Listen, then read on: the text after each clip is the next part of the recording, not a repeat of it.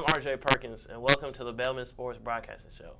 Now, first, we're going to look at a video of a pole vaulter here at Bellarmine University. Let's take a look. Ben Stone, a pole vaulter here at Bellarmine on the men's track team, has flown under the radar for most of the season, but is fairly new to pole vaulting himself. I started pole vaulting my senior year of high school, or the summer between my junior and senior year of high school. And I got into it because I wanted to do the decathlon in AAU track, and that involves 10 events, and one of them being pole vault. So that was whenever I first started pole vaulting. I actually wanted to get into it my freshman year of high school, but my coach wouldn't let me.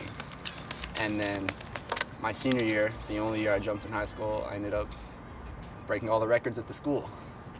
Although he's fairly new to pole vaulting, he knows what it takes to be a good pole vaulter. I would say the most important thing that you need to do to have whenever you pole vault is speed on the runway, and the second most important thing you need is strength, upper body strength. So whenever the place I jump at in Shelbyville, the coach there, she will not take you in and let you start jumping until you can, for the girls, you can do 1 pull-up, or for the guys, you can do 10 pull-ups. So that shows a little bit of the strength you just need to get into pole vault. But the season at a near end, Ben still has some goals this season that he would like to accomplish. Well, my biggest goal for this season is just to PR. Pole vault not being my only event, I'm hoping to do good in the rest of my events that I do in the decathlon, but for pole vault specifically, I would like to jump at least 16 feet this year.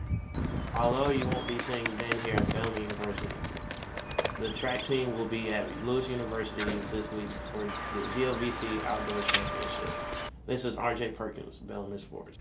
Now joining us today is Brad Washley here. Brad, how you doing, sir? Good. How about you? I'm doing great. Thanks for asking. Now, first question I want to ask you is about, being president club basketball. Can you elaborate more on, the role it takes? Sure thing. So as far as just had kind of have to go back to getting it started, I knew it would take a lot of work, just like being in charge of any other club, RSO stuff like that. You have to manage the timing, when you schedule games, managing budgeting, stuff like that, having money so we can go on these trips, these hotels, stuff like that, getting gear we need, like specified balls, the jerseys we got, and then managing meetings, stuff like that, when I can meet with officers and stuff like that. So it's really just it's a mix of being able to manage my time and know like when I need to do this, when I need to do that, keeping track of everything, making sure everything's in order so that way it doesn't become a problem for my guys, my coaches, and everyone else. So I try to be the first one that's on top of everything else. All right, and with all these roles and duties that you have as president of the men's club basketball team, how are you able to balance that with, being a student here at Bellarmine? I think I kind of see it as, because on the side, I'm a practice player for the girls too, so like I'm going to their practices, so being a part of all that, it's really helped me like understand that when I'm not consuming my time with basketball, with like club and then practicing with the girls, when I'm not doing that, I'm committing my time to my studies, kind of like seeing how they do, like they're all about practice and then they're about class and studies, so they're obviously about what's important first. So I've kind of learned to like pick up on how to manage throughout the day. So like if I got a class in the morning and practice in the afternoon, class, then take care of whatever I need to after class, practice, and then say we have club practice, doing homework and anything I need to before or after that. So just kind of managing, making sure I take care of class important first and then get to basketball. All right, good. But also with being a practice player for the girls basketball team, how's that experience been so far? It's been really fun. I never really knew that was a possible thing, but I work in athletics majority of the time during the year, so one of the ADs that's in there, Pam, she recommended the idea to me, saying that it'd be a good idea for me, like just to go out there, see if I can provide any assistance to them, just because I'm just being able to jump having a little bit of a higher jump, moving a little quicker, like any kind of advantage I can like force them to work a little harder.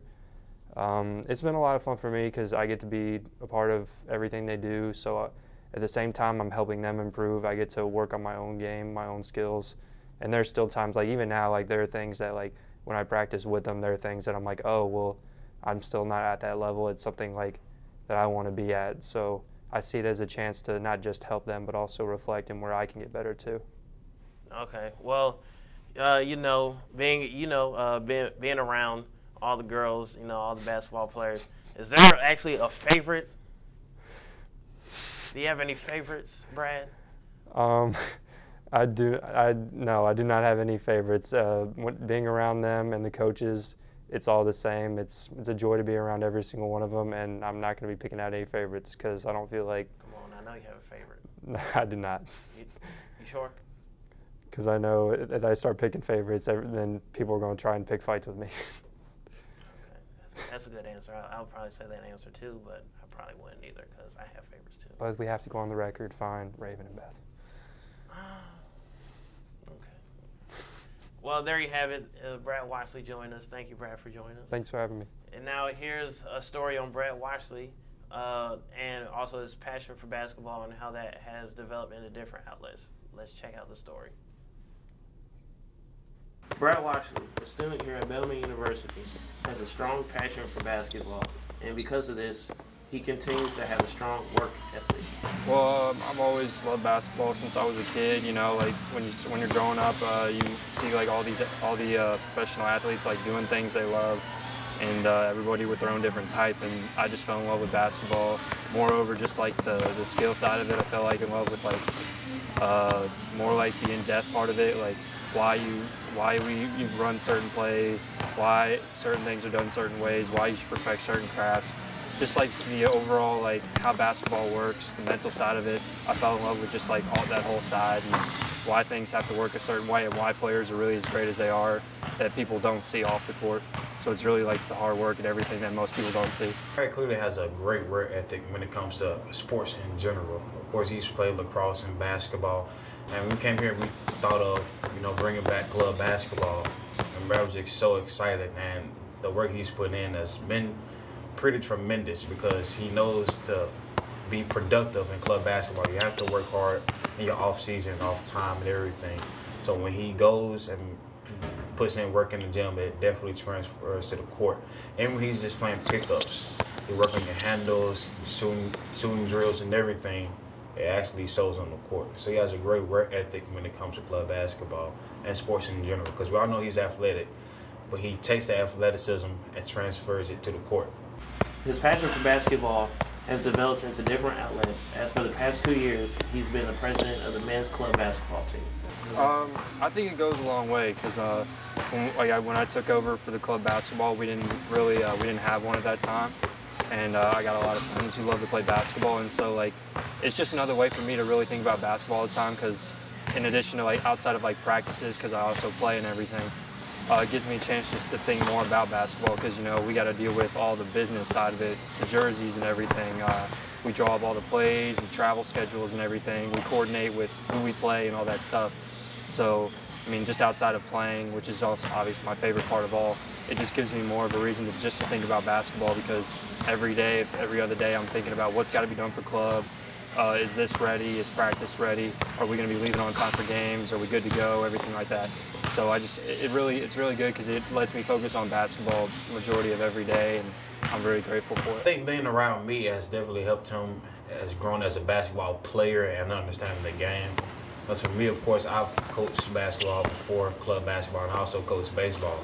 So being around a coach, from his standpoint, you can tell that he has grown to understand what a referee thinks, how the coach think, and how the players think, of course. So when he's around me, you can tell his basketball knowledge continues to grow, so whether it's from watching basketball, watching pro, NCAA, or just watching other club games, and just being around me, it definitely helps him grow as a basketball player. With Brad's passion of basketball, there's a couple different career paths that he's looking into in the near future. Growing up, I always thought it'd be really fun to be an analyst, just like getting to sit up there and just talk about even though basketball might be my favorite sport, I love talking about other sports like football, soccer, lacrosse. So broadcasting, analyst, that would definitely be something I want to enjoy. But the older I get and the more I kind of stick around basketball, the more I kind of do want to try coaching, just because being able to teach the things that you pick up. I'm 21, so like by the time you say I'm ready to move on to the next phase of my life, maybe 10 years down the line, there will be some kid like 14, that maybe I could pass on the things that I learned. So maybe, I know for sure I want to do broadcasting and analyst, and hopefully there's something I can find down there, but I will try to dabble in coaching at least once or in a couple different spots, just because if I can stay with basketball the rest of my life, then I've got it made regardless. So if you want to talk basketball with someone, look for Brad Washley walking around campus. This is RJ Perkins, Bellarmine Sports. Well, thanks for joining us here. I'm RJ Perkins, and thanks for watching the Bellarmine Sports Broadcasting Show. Have a good day.